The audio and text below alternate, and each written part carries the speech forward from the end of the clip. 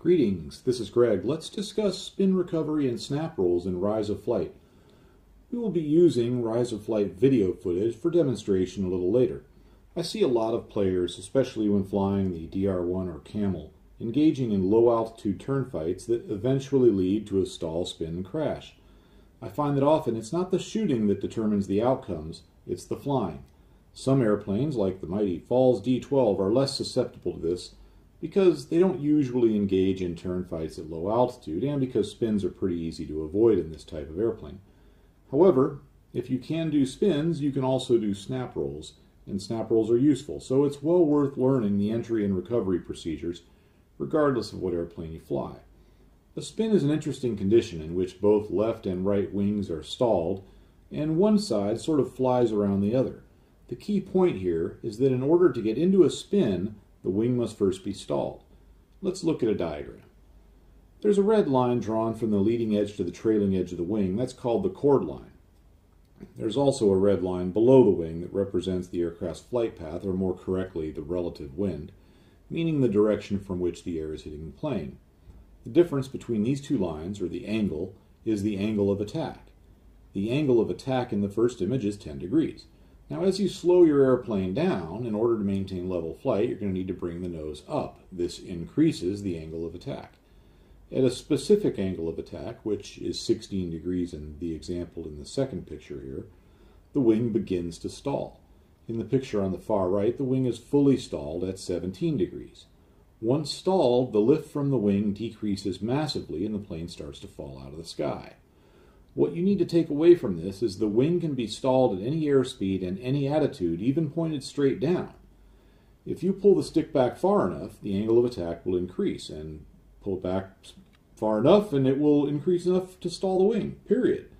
Now typically we stall the wing at low speeds because we're already at a high angle of attack in that condition, thus closer to stalling. Stall recovery is shown in this government diagram. As you slow down, in order to maintain level flight, you will need to increase pitch. That increases angle of attack, and if you keep slowing down and maintaining altitude, eventually the wings will stall. You'll notice as the plane begins to stall, it will buffet and sort of oscillate in pitch and roll. It's very important to recognize the signs of an impending stall so you can recover right away. You don't want to let the stall develop, especially in some of the twitchier airplanes like the Sopwith Camel. At this point, you'll recover by regaining your angle of attack. In this case, that means you'll move the yoke forward. Once you've moved it forward, the wings will start flying again. Add power if you're not already at full power, level the wings with the ailerons, reestablish your climb, and get back in the fight. So to recap, the stall recovery procedure is to regain angle of attack and then fly the airplane normally using power and other controls as desired. Notice that I say regain angle of attack and not simply always move the yoke forward. There are some cases where you could be in an inverted stall which would require you to move the yoke back. However, that's very, very rare. For our purposes here today, stall recovery means move the yoke forward. A spin is a condition where the wings are stalled, but the less stalled side sort of flies around the other side. Now, in order to get the plane into a spin, it must be stalled first. That means if you get really good at stall recognition and recovery, unintentional spins won't be a problem for you. Let's discuss spin entry and recovery. To enter it, initially you stall the plane. Then a yaw moment needs to be introduced to force the plane into the spin. Typically, that means you induce the spin with rudder input. However, especially in Rise of Flight, often forces from the spinning propeller and engine up front can do it for you. In this example, when the plane is stalled, the pilot adds full right rudder to get the plane to spin to the right. Recovery is simple. Throttle to idle, ailerons neutral, opposite rudder, and stick forward. You may need to hold the controls in that position for a while before it recovers, depending on what airplane you're flying. Now, in the German airplanes, which recover pretty well, the aileron position doesn't matter, so you may want to pre-position them for the spin exit. However, as a general rule, the aileron should be neutral for spin recovery. Again, recovery is throttle to idle, ailerons neutral, opposite rudder, stick forward. Once the plane's out of the spin, be careful not to overspeed it. Now, while in a spin, some ailerons will actually work in reverse. That's because the aileron that goes down will deepen the stall on that wing and actually reduce lift. So in some cases, spin recovery requires the ailerons to be put into the direction of the spin. Also, some airplanes don't have the down elevator authority to recover. In these cases, you need to use power and/or oscillate the elevator to get the nose to bob up and down repeatedly until it finally drops far enough to break the stall. That's enough talk. Let's hop into the DR1 and do some spins. We'll initially spin to the right. I'm pulling back to get the airplane stalled. It's in the stall now. Full right rudder, and boom, it goes into the spin. To recover, throttle to idle, ailerons neutral, opposite rudder, yoke forward, and as you can see, as soon as I move the yoke forward, it comes right out. I have to be a little bit careful not to overspeed the airplane and over-G it on the way climbing back out of the spin.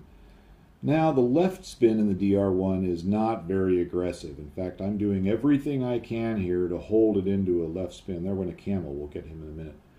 The plane doesn't spin to the left very aggressively. In fact, almost anything I do will bring it out. The recovery procedure is still technically the same, but it just comes out so easily to the left. Anyhow, it is descending like crazy. It's turning very tightly, but the left spin in the DR1 is just not a very dangerous thing. As you can see here, it's difficult to hold it into it at all, but recovery procedure is the same. We'll establish normal flight, and let's go get that Camel.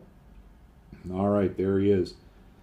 The DR1 will sometimes outturn the Camel and sometimes not. They actually have about the same turn performance. There's some variables that control that. That could be a whole subject for another video. I'm not going to go into it now.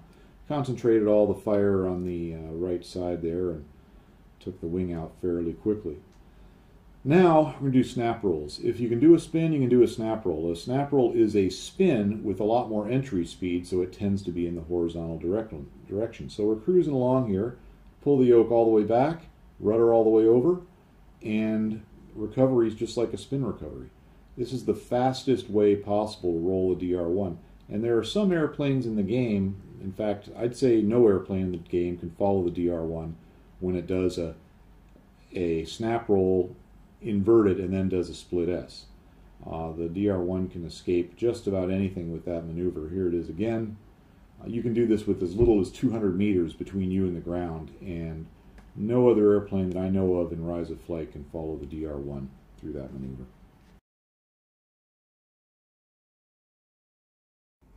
Now we're in the Pfalz D12, very different type of airplane. The Pfalz spins to the right normally, it spins to the left normally, except that it takes a lot of time to recover from a left spin in the Pfalz. Anyway, here's the right spin. As soon as I put in the exit inputs, it pulls right out of the spin, and again, get the nose back up to level, get to full throttle, and escape. No big deal at all to right-hand spins in the Pfalz. Now we'll do a spin to the left, and it takes a second to develop. Okay, now I have the controls positioned to get out of the spin, and it's still going around, but you just hold it long enough, and there you go. Pfalz comes out of the spin. Typically, you don't end up in spins in the Pfalz because you just don't fly it on the edge of a stall very often. Now, snap rolls in the Pfalz are pretty useful. In fact, it's one of the only maneuvers that the Pfalz can do really well. It does it better than almost any other airplane in the game. If you're flying along at high speed and suddenly there's a SPAT or SC5 coming in behind you, you can use this to establish your desired bank angle very quickly and get out of the gun sights of that airplane. So you saw the roll rate in the snap roll is really, really fast. Using the ailerons, the roll rate in the Pfalz is here it is. It's painfully slow, and maneuvering out of the way of an enemy aircraft is problematic. But the snap roll works really well to the right in the Pfalz. You can see how fast that is relative to using the ailerons.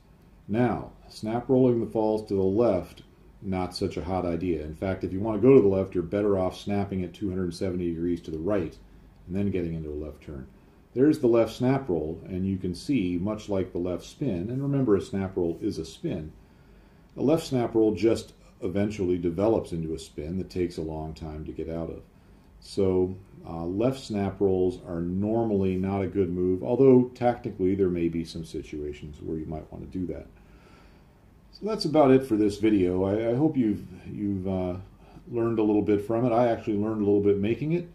The overall point is really practice stall entry and recovery. Get the plane to the brink of the stall and then get it out. And if you're really good at that, you won't end up in a spin. But practice your spin recoveries too, so that if you do get into one, you can get out. And also, the snap rolls are useful maneuvers, so you may want to practice those. That's it for this edition. I hope everybody's having a good day. Goodbye.